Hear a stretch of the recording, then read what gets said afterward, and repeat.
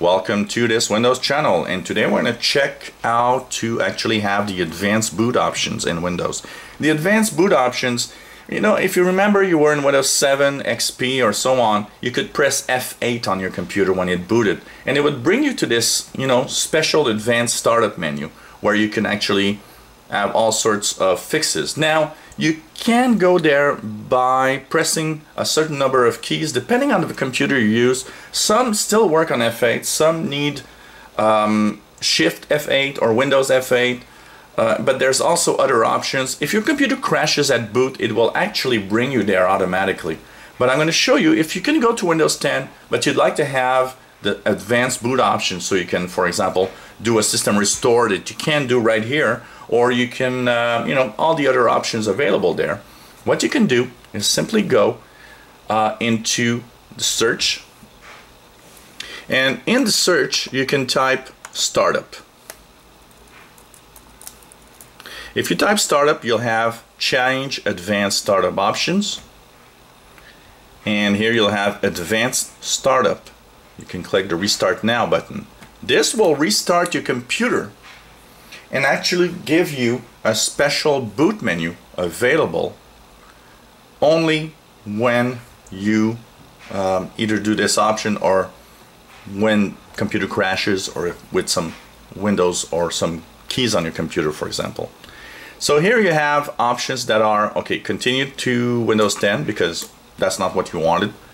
Here you have the option of use a device. So if you want to boot from a DVD or USB thumb drive, this is what you'll choose. Use another operating system. So for example, a lot of people have been telling me that their Linux boot sector doesn't work when they install Windows 10. And the problem with that is because Linux needs to be installed after Windows 10, not before. So when people upgraded, the boot menu changed and the boot sector changed. That's why. So you can use another operating system and see if you can boot into, for example, your Linux operating system.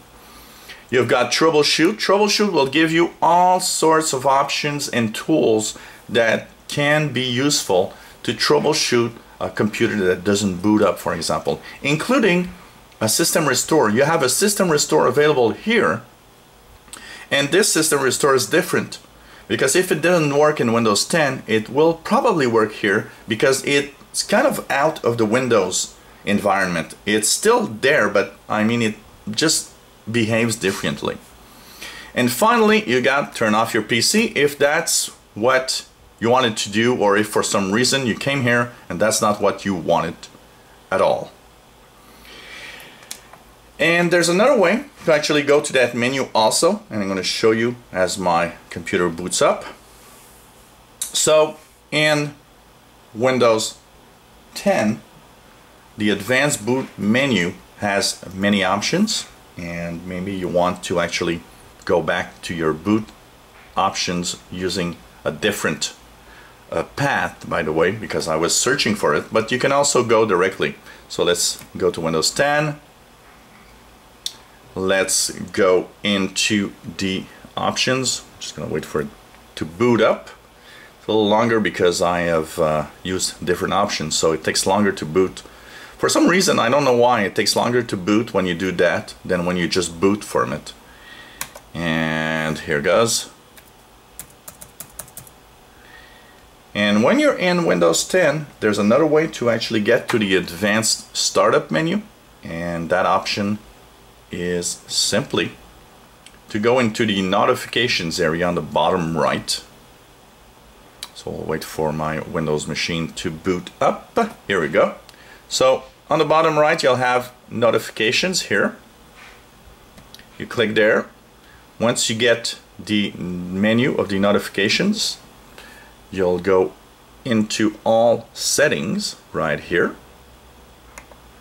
You'll go into the update and security, and you'll go into recovery on the left side, and here you have advanced startup options available, and you can click the restart now button.